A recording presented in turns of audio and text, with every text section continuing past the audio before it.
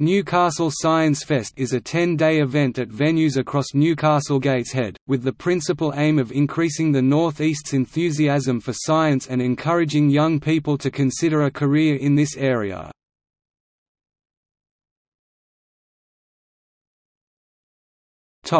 Early history. The first science festival program in the city ran from 2002 to 2007. In 2008 funding from One Northeast was awarded for an additional 3 festivals 2009 to 2011. The festival is delivered in partnership with Centre for Life, Tyne and Wear Museums, Newcastle Science City, Newcastle University, Newcastle City Council and Culture 10 as part of Newcastle Gateshead's world-class programme of festivals and events. Relaunch. In 2009, the festival was relaunched with a new brand identity and website. There were 3 key strands of the program catering for 3 different audiences: families, adults and schools.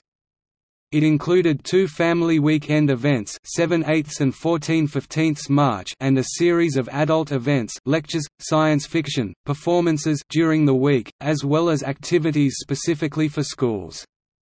The highlight of the week was the first Maker Faire event in the UK, which was held at the Centre for Life and Discovery Museum on the 14th and 15th of March. Although there was no overarching theme for 2009, some events integrated with the national agenda.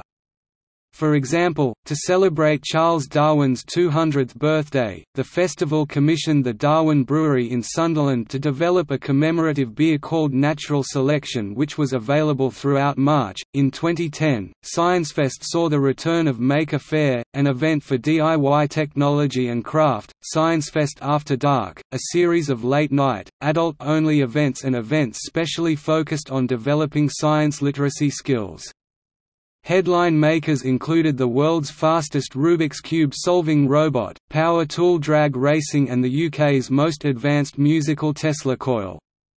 Newcastle Science Festival 2010 was attended by 51,000 people, including families, adults and children, across 120 events at 23 locations over a 10-day period. This represents an increase from 2009 where 48,500 people attended the event over a similar 10-day period.